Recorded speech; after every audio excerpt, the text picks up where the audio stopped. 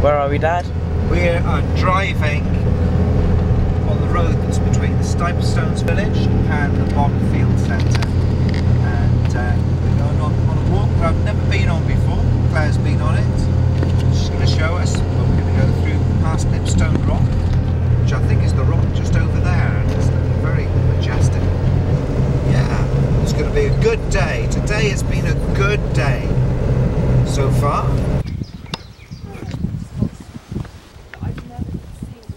So what just happened, Dad?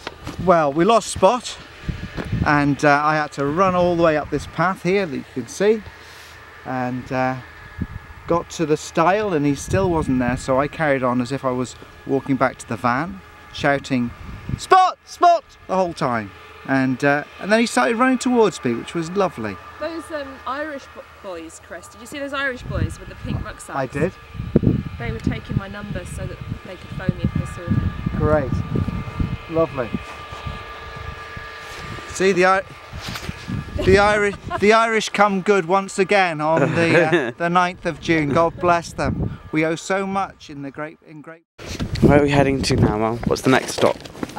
We go down here across a few fields and then just down into a valley where there's a stream and then onto a hill.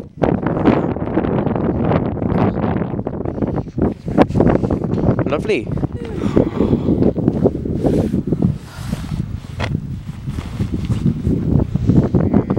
It's ridiculous.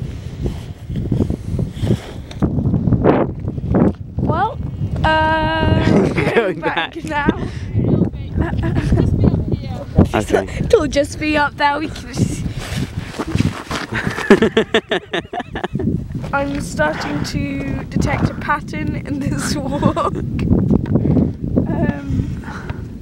Because Mum's going back at the moment to get her phone. We'll lose Isaac next. Yeah.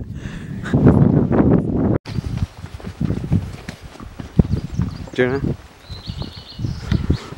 Dad, can you give us an update? A proper update? We've walked from by the Stipestones car park. We've walked up past Nipstone Rock and down into the valley. We're halfway between Nipstone Rock and Shelf Pool now. Stopped for our lunch. It's been lovely. Sun shining. We've got a bit of cloud cover. You can hear the babbling brook babbling away behind us. We've just seen two little ducks, Mr. and Mrs. Duck. Lovely. Amen.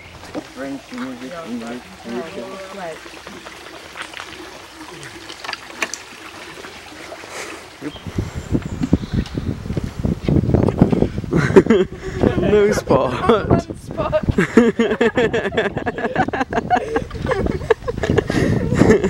Alright, you two, give us an update. Well, Jonah just asked me if I was going to go swimming, and I motioned with my hand, and I said absolutely not. Now in the Bible it says, Luke, who wrote the Acts of the Apostles, often says that Paul stood up and he motioned with his hand. And I often wonder what that means. What did he actually do with his hand? Did he go, quieten down?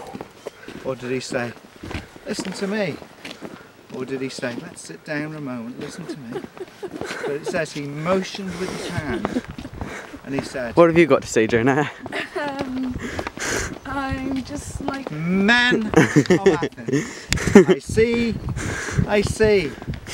You're a very religious people. You have many gods. I've even seen that you have got an altar to an unknown God. Well, what you don't know, I proclaim to you today. The God in heaven sent his own son, Jesus, and he died on the cross in Jerusalem. That's a little test for someone, isn't it? What's it mean? What did he actually do with his hands? He motioned with them. Who knows? Mystery. Jonah!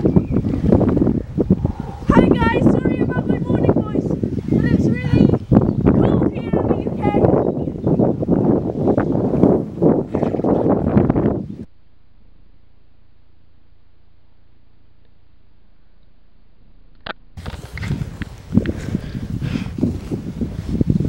just got out of the thing.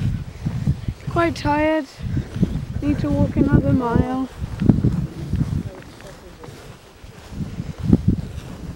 Just giving up on life, really. Oh well, come in.